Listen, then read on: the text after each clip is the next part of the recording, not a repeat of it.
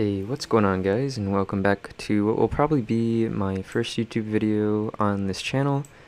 I was getting a lot of questions lately as to regards on some of the design features on my house and as to exactly how I had done it.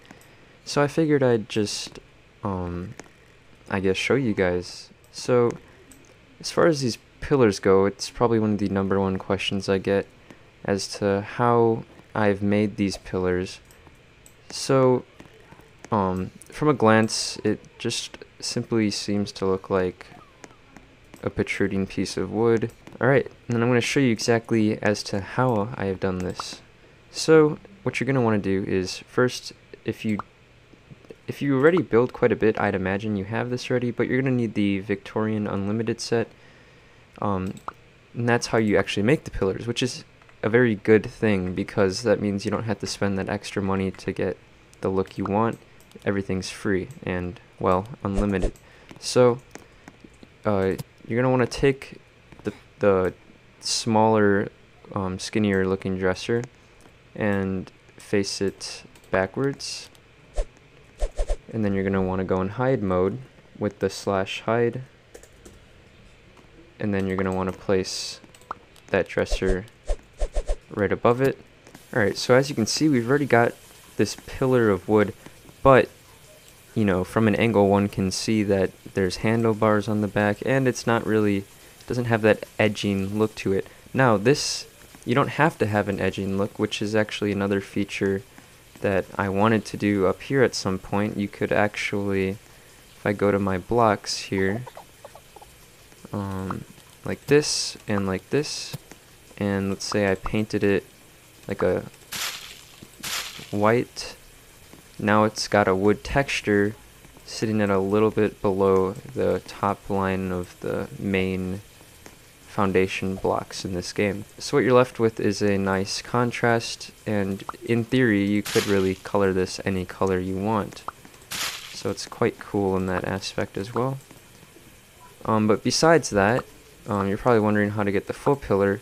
You're going to want to do this rotation on all 4 angles of its rotation. So I can quickly show you how to do that. Also, if you lose your spot, or if it's hard to remember where you've placed them, you can always use one of the main foundation blocks, because when you go in hide mode, maybe I can quickly show you that real quick here. So if I use this block to like let myself know where I had placed it, it stays there when you go in hide mode, so you won't lose track of exactly where you're putting stuff. And then I believe the last ones are this, unless I'm wrong, because I kind of got a little sidetracked there. Okay, and then if we go to show with /show, let's go look at it real quick here. Wish I was a little quicker. And it looks beautiful. It looks really weird right now, but that's because we did color one blue, so got to keep that in mind here. So if we go to brown, you're going to want to just kind of spam it.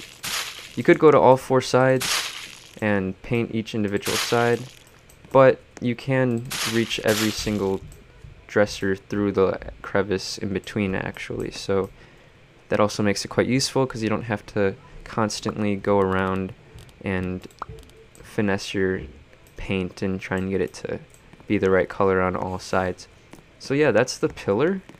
It maybe it was a lot simpler than you thought, maybe it's a bit more complicated than you thought. Either way, I think it's a very good way to use this dresser. It's also nice that it doesn't cost money.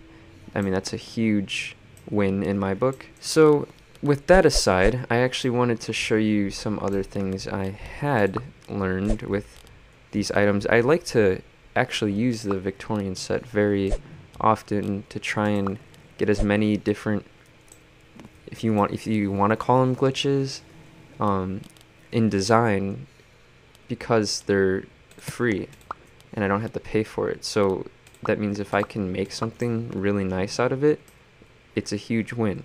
So in testing this many times, I found that if you use this, which is something I also have in my house. Alright, so let's get this going. So you're gonna want to place the 2 facing that way, and this one's pretty simple here. Let's use one of our markers, and we're gonna go and hide, and we're gonna place that last one there, and then we're going to hide again, and then we're gonna want to place them in the opposite direction. And then you're gonna want to take away your marker and do /show, and make your way back to wherever you were doing this. In my case, it's pretty far away. Alright, and there you go. It's going through the pillar. You have a nice wood, and of course double time. I should have probably turned that off before I started the video. But yeah, you can color it brown, and then it matches. You just got to do that on the back side as well. This last one, it will be a bit tricky to get, but you can get it in the corner up there. Or, I believe on this side too. Yep, you can get it over there. So what's interesting is that technically you could make this pillar white, and then I think either way, the pillar goes over the top of the kitchen, so the countertop, so it looks like it's kind of embedded in it. So a little interesting feature that I thought I'd make note of. We have these dressers, which I'm sure you're seeing a pattern now. You just face it, boom, and then you press hide, and then you'd place it next to it like this. Actually, I can do it real quick for you guys.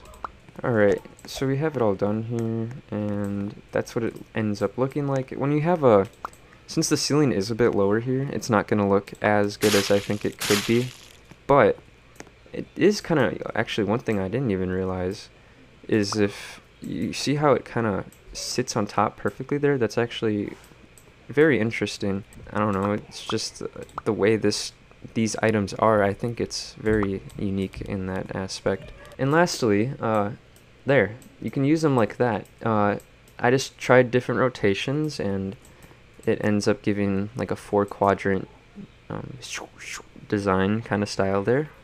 It's nice. It's really like elegant looking and kind of just downright beautiful, if that's how you want to put it. But so yeah, see you guys whenever I choose to upload another video. Please subscribe. It'll help a lot. It'll keep me going, kind of thing, motivate me to probably release more videos as well. Like and comment if you have any things you wish to see me do in the future. I will be going over probably more of these designs, like in the back that you see here, in which you might not entirely know how I did it. I'm also going to go over a video on how to do alignments as well, because this wouldn't have been possible if I didn't know how to align things properly. Otherwise it would take forever to just guess. Like, you'd have to keep guessing where this is in hide mode, because each and every one of these has to merge into itself and disappears once you go in hide mode. So you have to line it up, and as you can see, these blocks don't actually line up with any of that very well. So I do have a trick to get that perfected.